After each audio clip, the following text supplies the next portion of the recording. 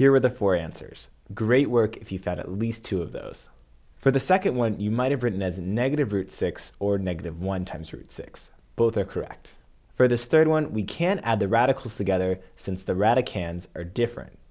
We do have the same index since we have a square root, but this radicand is a 2 and this one's a 3, so we leave this as is. Here's a little bit more work to make it more clear. We have 4 root 3 minus 2 root 3. So if I have 4 of these root 3's and I subtract 2 of these root 3's, I'm left with 2 of the root 3's. We see that if we factor out a root 3 from the first term and the second term. This would leave us with the quantity 4 minus 2 times root 3. We simplify the number in front of our radical sign to get 2. Now, you don't need to show this step in your problem solving, but if it helps, then definitely do it. Whenever I add and subtract radicals, I just look at the numbers in front and then look at what I need to do with them. Should I add or subtract these?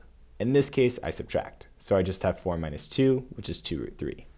This last problem was just like one we've seen before. We want to make sure that we have a 1 in front of this cube root of 3. So we're really subtracting 9 minus 1, which equals 8.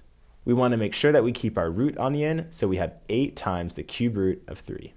I hope you're getting the hang of this.